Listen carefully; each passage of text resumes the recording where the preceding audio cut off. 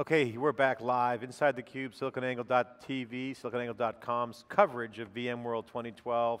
This is day one wrap up. I'm John Furrier, the founder of siliconangle.com, joined with my co-host all week, Dave Vellante, wikibon.org, the free research on the web. Dave, wrap up, what do you think? Well, you know, it was interesting. We heard a lot about the software-defined data center and the vision and vSphere 5.1 and all the product announcements. To me, the most interesting thing was you saw that panel up there of CEOs, and that to me underscores the business angle of this whole event. You got EMC in the driver's seat, which is just astounding to me that the storage company has emerged as potentially the most powerful company in the industry. You're referring to the CEO panel that was at the end of the day, that will be rebroadcast on YouTube. Yes, the CEO panel at the end of the day. You had Joe Tucci up there with Pat Gelsinger, the new CEO, Paul Moritz, the outgoing CEO, Tom Georgian, CEO of NetApp, Michael Dell. You did not have John Chambers. He probably, offered or chose not to be there. He probably was, maybe he wasn't invited. I don't know. But that was kind of, haven't heard much about Cisco at this event. But basically you've got Joe Tucci in the driver's seat, orchestrating the growth of this VMware community. Everybody up playing nice. Pat Gelsinger is now, good friends with Michael Dell and everybody else. And EMC is, as I say, sitting in the driver's seat. It's an astounding Paul Moritz made a comment on the CEO panel about Facebook, that the prediction that, or the trend that he sees happening this year is that VMware's market cap will be bigger than Facebook, implying the slide of Facebook and the rise of VMware. When he started to say that, I thought he was actually going to quote your line, Dave, which is that VMware's market cap would be bigger than EMC. Well, so you were on record of quoting that. Actually, my quote was that EMC/VMware will be the next $100 billion market cap company in the enterprise, and that's not a layup because SAP's right there. SAP's ahead of them right now.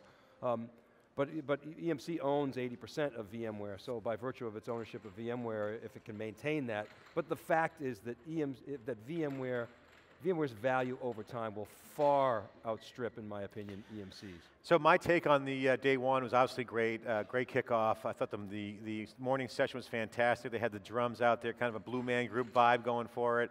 Paul Moritz came out, essentially kind of his last hurrah as CEO of VMware. He was awesome, called the king of the enterprise, just a lot of respect from the crowd, standing ovation, and he passed the baton, the torch to Pat Gelsinger. A torch has been passed to a new generation at VMware. They're growing, they're thinking big outside the box of VMware, thinking about supporting other companies like Hyper-V, and really this is the big story. VMware is now thinking bigger. To me, that was the big takeaway. Also, with Moritz and Gelsinger, the theme of old way, new way was clear. Old way being PCs and PC users, new way mobile users, that's the top of the stack. Middle of the stack where the application and the middle layer is, existing apps to new apps and big data. And bottom at the infrastructure from servers to cloud. So huge transition to this new way. Obviously another big thing, the growth as well. Riding the wave of change when Gelsinger came out, that was a keynote. Obviously, Gelsinger was clearly talking about a modern era, a Hadoop era, a big data era, an era of cloud, multiple clouds. He talked about all the different elements of a software-defined data center, Windows, Linux, database, mission critical, big data, HPC, and he said it's time to move on, Dave. It's time to move on to a new way, new experiences, and that is simply network and security, storage and availability, and compute all wrapped up with management. That is, Dave, what we've been calling data infrastructure. So, EMC and VMware and their partners, they don't know it yet, but they just basically announced today a new era called data infrastructure. Abstract away the complexity, pool your resources, have them dynamically allocated, provisioned, and queried to automation.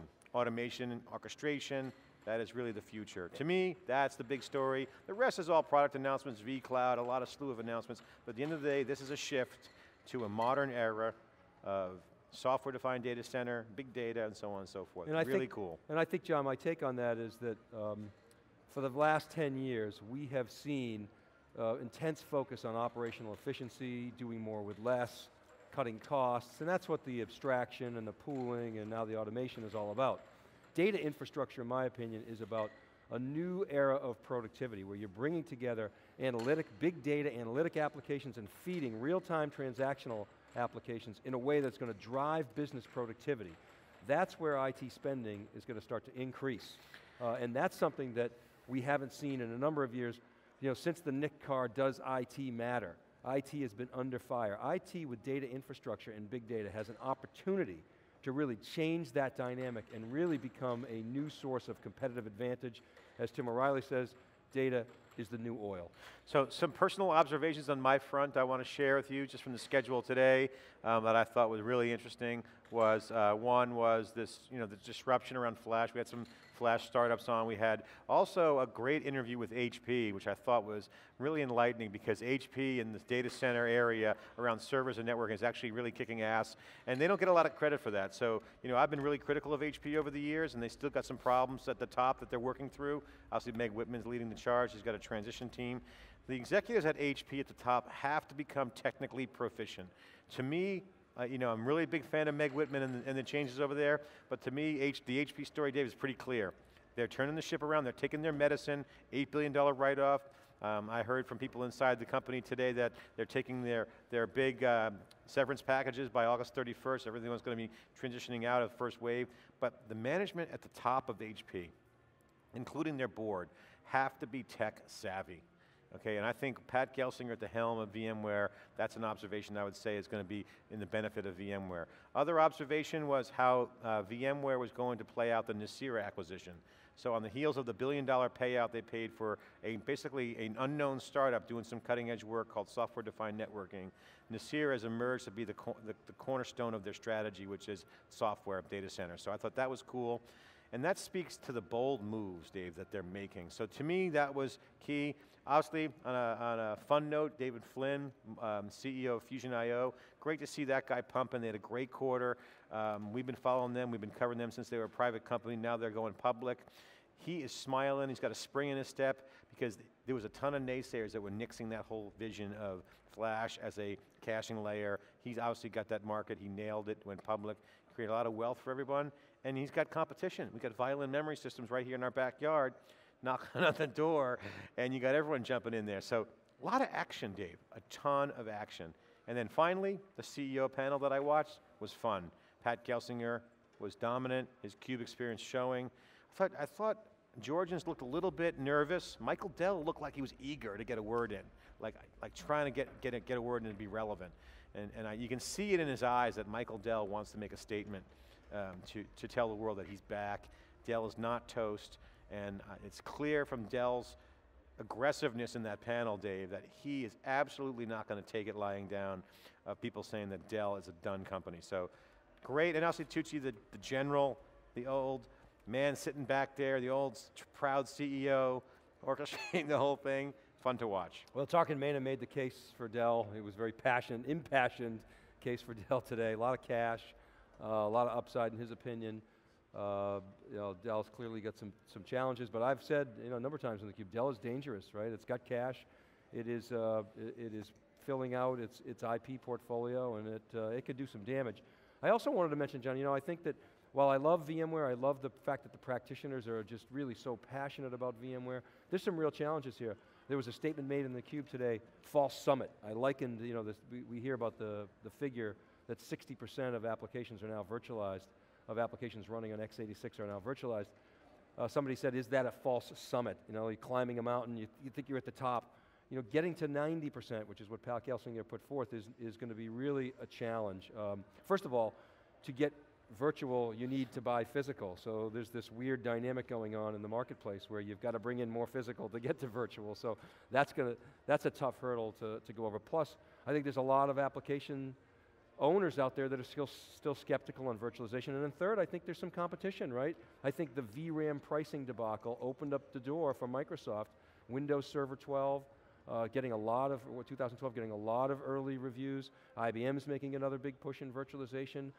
People aren't lying down, so they're not just, the world, the competitive industry is not just going to let VMware run away with it. So I think the next 5 years are going to really be challenging, and I think that's why Gelsinger talked about the cadence of a major software release every single year. like the cadence of Moore's Law new microprocessor release every year. It's almost as if Pat Gelsinger read my blog post about the apps, because that's one of the things that we highlighted was the fact that he could bring that application acceleration, and that is a Moore's Law-like vibe, but at an application layer. So if he can do that and figure that out, I think he'll fill on top of the VMware ecosystem and make VMware a truly an enabling infrastructure. So right now, I just don't see them there yet. They dominate the enterprise, but they are not truly an enabling platform right now, fully. So they're okay, they're not fully there yet.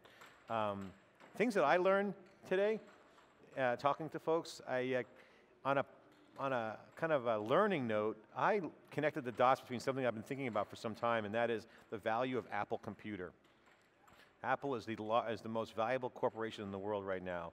And I connected a dot on the Tarkin Maynard interview, where the epiphany was, Dell's trying to figure out the services business. He mentioned the size of that market being billions of dollars. And I think the Apple story is interesting. If you look at the success of Apple Computer, and as Wall Street tries to figure out, can that stock go any further, I would say the following. Apple has only had 8% of the market share in the PC business, 8%. And they're crushing it financially. Can you imagine, with the success of these products, if they go double-digit market share on the hardware, what that will do to their earnings? So what that means is, and the dot that I connected was, well, first of all, I think that absolutely it's a buy for Apple stock, that they will smash through their earnings. I think they're going to go to the 15% share, maybe 20, and that's going to create even more trillions of dollars of value. But the connected dots was that the Dells and the HPs of the world can be the Apple of the enterprise if they keep their hardware business. Don't give up on the hardware business, even though it doesn't look good right now, and figure out how to wrap around that like what Apple did with iTunes and all the services. So I think Dell, HP, IBM, and even VMware, if they can kind of get in that mode of wrapping around it, Dave, I think that's something that I learned. So John, Apple's market cap is over 600 billion now. 600 billion, okay? And the IT market is probably what, $1 billion, $2 billion, $6 billion, something like that? So Apple's market cap is more than a third of the total value of the IT business. That's an astounding figure. With 8% market share in hardware. Can you imagine if they get to 20% consumers? So again, a little dot that I connected that's going to make me think more about some of the strategies that these guys are thinking around IT, because if it is true that the consumerization of IT, meaning the experience of working at a company is going to be like a consumer experience, if that is the trend, which I believe it is, then we're going to see more Apple-like business models. And I just don't see that right now from any major player out there. I can't point to one company and saying, those guys are kicking serious ass like Apple is on the consumer side, relative to hardware, user experience, and wrapping revenue-generating services around it. IT is ripe. I mean, they got all kinds of transformations. Simon Crosby talked about security and a new way of doing things. So I think there's a lot of disruption going on. I think Joe Tucci's absolutely correct. The big disruption's happening faster than ever before, so it's exciting. You know, the other thing I point out, 2 years ago we talked about the theme and we talked about the gap widening between cloud service providers and IT. And I have to give props to VMware and IT practitioners in general. They have, I don't want to say necessarily closed that gap, but they've certainly plugged the holes in their organizations. Most IT organizations are on a path, they're on a journey. The marketing led the actual implementation, but IT organizations are doing a pretty good job of building their own internal clouds. People call them private clouds. Things are getting simpler, and so I think that, hats off to those IT organizations. They're still not there in terms of self-service, in terms of chargebacks and the like, but I think there's light at the end of the tunnel for the IT folks that we talked to. Well, let's wrap up day one. It was a great day. Obviously a modern era in computing, as we called it. The data infrastructure obviously is relevant. We're going to continue to pound on that all week. Obviously big data as well, Dave, is continuing to go. Tomorrow we got Pat Gelsinger first thing in the morning at 10 o'clock. Other notable names, Chad Sakic, we got the CEO of VCE, Jay Shree, the CEO of Arista, who I'm curious to find out what she thinks about the whole software-defined data center, since they're doing some cutting-edge work. Ping Lee from XL Partners, and we're going to have a VC startup panel right after that with EMC Ventures and possibly True Ventures and some other startups. So that's our lineup for tomorrow. That's a wrap from day one here in the Hang Space in San Francisco, VMworld 2012. This is SiliconANGLE and Wikibon's exclusive, continuous coverage of VMworld day one, and that's a wrap. We'll see you tomorrow morning.